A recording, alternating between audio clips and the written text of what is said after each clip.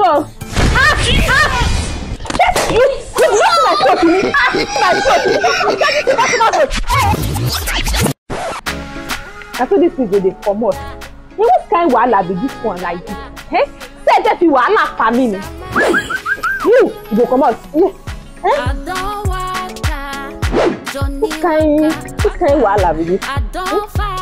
Madam, good afternoon. What is good about the afternoon? What do you find? How are you? I didn't see the signboard for outside. I come to ask you whether I go fit come, rain work for here. I don't tire of follow man. You say? Like all these small girls where they follow man for outside. You see how they see me like this? Hey, well, we have like about 20 students. When we say at the learn work, 5 of them they do freedom, 10 of them they go yonder. Now, if I want to teach you work with this your language where you speak now, it's like about 100,000 for 3 years. So, see you like this, we need like plenty times to catch up.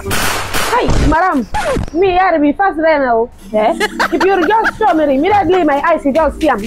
I don't learn them. Fast learner only do a wo.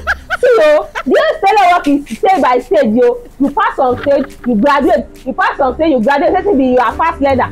So if you now graduate now, you are going to send message to buy something to get me something to. It's 3 years. No problem. Now I go do them for 3 years now. But you say you get come down now. Where I go put them for the money? Now you are talking. But let me get a tongue song girl. I'm gonna put me near headache every day. On daily basis, headache, I can't number 2 4 5 7 7 6 2 3 1 4 7. You don't enter.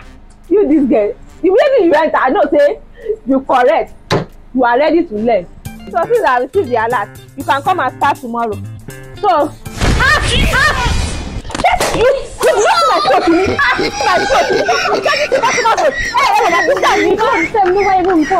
You come wearing this kind thing, eh? So you are talking about clothes, Jare. So you dey wait. Make my customer clothes stop finish and stay. Live here. So that this time work, I will come they work with you. Then you go come they flog me like this. Oh, they graduate, what's a wife? Oh, they graduate. Barcelona kill you there. I don't think they do this kind thing. I don't think they do this kind thing. You never even start. You know they open eyes for me. They open eyes for me. But I'm in your okay. I'm in your okay, madam. They go at all. Live here. Me, you go give me my money, man. Go. You give me my money. I won't go then for another thing. Refund. Look at my face. You know they refund here. Just they go.